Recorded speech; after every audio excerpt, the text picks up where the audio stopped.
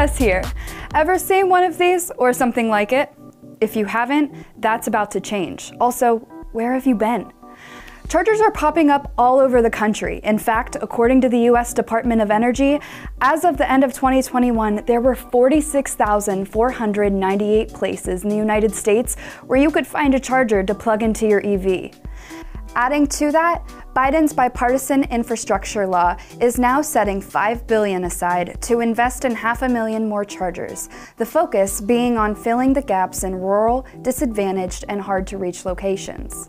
Here's what's cool though. As chargers become more plentiful and commonplace, manufacturers are not necessarily sticking with the status quo. They're evolving the technology. And today, we've got 3 charging innovations that are changing the way we think about what it means to recharge an EV. First, we have Wave, a subsidiary of Ideanomics and a developer of high-power inductive charging solutions for medium and heavy-duty vehicles.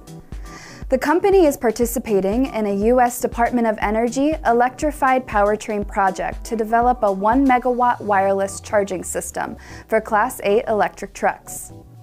Working with Kenworth, the project calls for Wave systems at each end of a 400-mile regional haul route between Portland, Oregon and Seattle, Washington. Each charging station will enable specially equipped Kenworth T680 battery EVs to exceed the standard 150-mile range and aims to charge the T680 batteries in 30 minutes or less. By comparison, a 250 kilowatt charger would take over an hour and a half to accomplish the same tasks.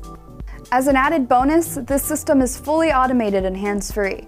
One of the biggest benefits of the whole project, should it be successful, wireless in-route charging allows for great route lengths with smaller batteries while also maintaining battery life, all key factors in electric trucking. Second, we have a company called Zeal, and this innovation doesn't really center around the charger itself, but around the infrastructure that charging station managers use to manage those stations. Zeal is using its offline protocol, called Apollo, to create decentralized encrypted P2P network on a user's smartphone. The decentralized protocol leverages smartphones with time-bound cryptographic tokens and distributed ledgers to maintain all the smart functions of a charging station, like user authentication, access control, digital payment, and over-the-air updates, without any internet connection or dependence to a central server. Basically, all this means Zeal can deliver customized dashboards for managers to view revenue and energy costs, set rates, and control access without an internet connection or dependence on a central server, eliminating inhibitors to get work done for these folks. Finally, what if there were virtually no limits as to where you could install a charging station?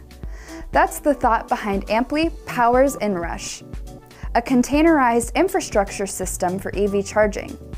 The containerized charging capsule allows customers to utilize semi-permanent portable charging to account for unpredictable changes in operations.